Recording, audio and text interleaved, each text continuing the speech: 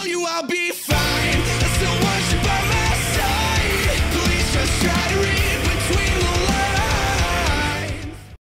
Hey, what is up guys, MFK Clicks here, and welcome back. So what I have for you guys today is a glitch here on the multiplayer map Evac. It allows you guys to get on top of a high door barrier in a very high traffic area of the map. So you can probably jump up here, grab a few kills, and then jump right out. Nothing too game breaking, but it's really easy to do. Just head over to this area here on the map. You want to come up to this big red door and just stand at the corner of it. From here, just jump up the door.